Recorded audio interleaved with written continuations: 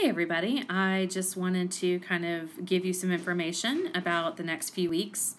And before I start, if you have any questions, you can email whsedtech@eansisd.net. That'll actually go to both myself, Ms. Johnson, and also Mr. Hansen, and either one of us can answer that pretty quickly for you.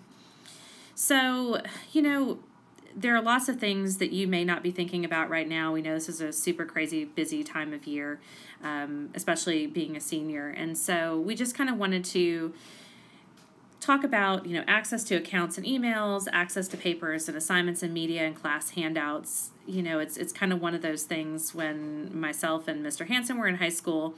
We brought home notebooks and things like that, and we stored them in the garage, and we didn't have to make decisions about what to keep and what not to keep for many, many years. Whereas most students right now, a lot of the stuff that you have is not, paper and pencil. It's a lot of it is digital. And so you really do have to think about, what you want to keep before your accounts are shut down. So we kind of wanted to get that at the forefront.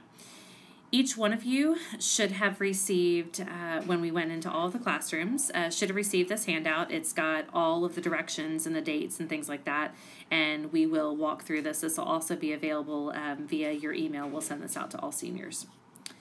So the first thing before we talk about, documents and things like that is the iPad pickup.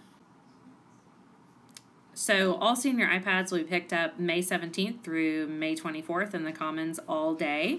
That's periods 1 through 8. And so just be thinking about, if you have another device or if you don't have any assignments or things like that that are due, then you may just want to turn in on May 17th. If you have assignments and things like that, feel free to keep it till the 24th or any time during there. Additionally, we wanted to kind of talk to you about, at least give you a few things to think about. It should be noted, though, that Mr. Hansen and myself are not responsible for setting any of the prices or negotiating any of the prices or assessing any of the devices. We're kind of just providing you with this information. So the three costs, the iPad charging cord, charging brick, and the keyboard charging cord are all fixed costs. That keyboard charging cord is $5. It's a little black micro USB cord. The iPad charging cord is $17.50, and the iPad charging brick is also $17.50. They will not accept an iPhone charging brick, so just a heads up on that. Now, the iPad, that's really not the iPad and keyboard case. It's just the keyboard case is normally $130. I put an asterisk by it because it really just depends on insurance. They're pretty lenient on some of the wear and tear. If it's missing some of the little rubber pieces, that's, like the little kind of circles, then it's not such a big deal. If it's missing a key or two, has a few minor dents, things like that. Also, we had an issue with the hinges. So a lot of that's actually covered by insurance. It was a manufacturing issue. So what I would do is I would, go to tech services sooner rather than later and have them assess it so you have a good idea. I think that $130 is if the case is just completely damaged or, doesn't exist. You don't have it anymore. But again, before the 17th, I would double check with tech services. They can give you a better quote on that information. So that being said, kind of all of the iPad being turned in, we also wanted to just kind of give you a heads up. So some of you, might be going directly to college. Some of you might be going into, a stopgap year. Some of you might have, a job. It just depends. But what I will tell you is, I know for me, I took, a lot of English classes when I got to college, and I, read Romeo and Juliet again and wish I had had access to the essay, that I'd written or kind of my notes. Same thing, we teach a lot of high-level courses here, like chemistry and pre-cal and physics and things like that. And you might want to have access to your notes. You may change your major and decide, oh, wow, I really wish I had access to those notes. So Notability, Google Classroom, things in email, things in other apps, things in your photo roll, videos that you've created, things in Google Drive. What I would tell you is that the best thing you can do is create one folder in Google Drive, call it high school stuff, and basically just drag and upload every single thing that you want to keep within that folder.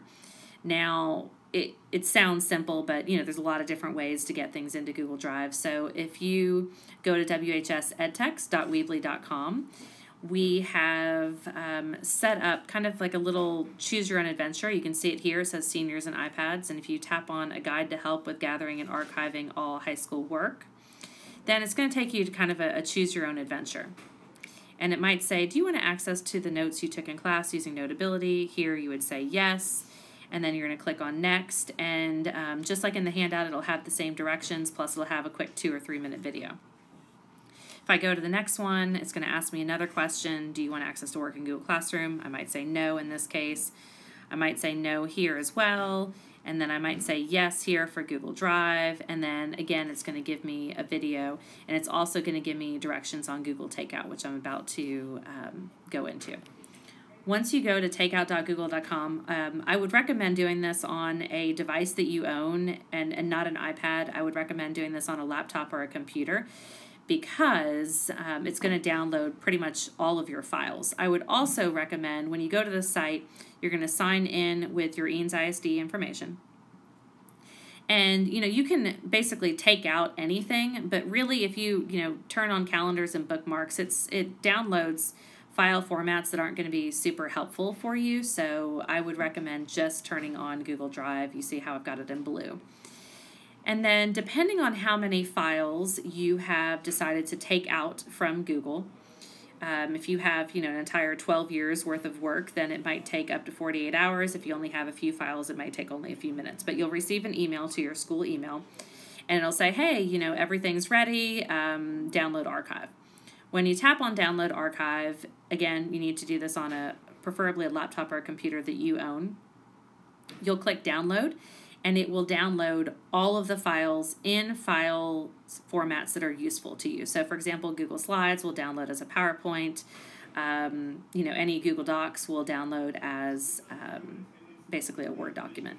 So you'll have access to all of those in file formats that you can use. And, if you want to, access them later when you're in college or beyond, or wherever it is that, you end up after your time here, then you'll have access to them. And that's really kind of the most important thing. So we also knew that it was a stressful time of year. Seniors have a lot going on. So on May 16th, myself and Mr. Hansen will be available in the Shrinking Shack during 4th and 5th period to help with any of this process. And on May 23rd in the Shap Room, again, during 4th and 5th period, we'll be available to help seniors with this process.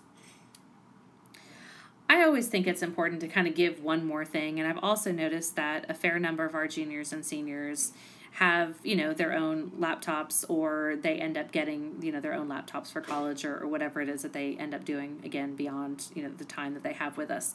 So because they're not going to have our iPads and our apps anymore, I wanted to share 3 apps that I felt like were really useful, and I've talked to a fair number of college students who also kind of find these 3 pretty useful. Now, all 3 of these are free apps, and all 3 of them are available pretty much on any device, a browser as well as a Mac download and a PC download. The first one is Evernote. It's probably one of my favorites. I've used it for many, many years. And you can create notebooks, and then you can put notes into the notebooks. Especially for a lecture course, it's great because you can, record your lectures or record notes and things like that, the audio piece of it, kind of like you have done in Notability. And a lot of different apps work really well with Evernote. So the other thing I like about Evernote is it is a Mac and a PC download, and unlike Google Docs, it's always available offline, which I really like, because sometimes I don't know if I'm going to be offline until I'm offline, and then I can't make something available offline. So that's kind of helpful. I started with Evernote, but OneNote is essentially kind of the same concept, but it's more of a Microsoft environment, and they've got a little bit more color scheme than Evernote has. So definitely look into that if that's something. You've still got notebooks, and you can have sections, and then you can have notes in them. You still have an audio recorder and all of those pieces. And if you like the Microsoft environment, this would be a really good app to kind of test out. The last one is called Wunderlist, and again, it's available on both Mac and PC as well as browser. And it's great. It's a collaborative to-do list, and you can add all kinds of different things to it. You can create folders. So you might have different to-do lists. You might have one for school. You might have one for personal. It might have one that's like, packing for college or something. And you can make it a collaborative to-do list. You can also, talk kind of, it's got a little bit of a chat feature in it as well. And you can star items, so, you can have access to them kind of always at the top. They're kind of important sort of things. You can do searches. It's a great tool. It's super easy. And I like tools that are downloads rather than, so they're running, as an actual program on my computer rather than having to always access them in a browser. So that's really nice. As always, if you have any questions, please feel free to email whsedtech@eansisd.net. We're always happy to answer those. Thank you.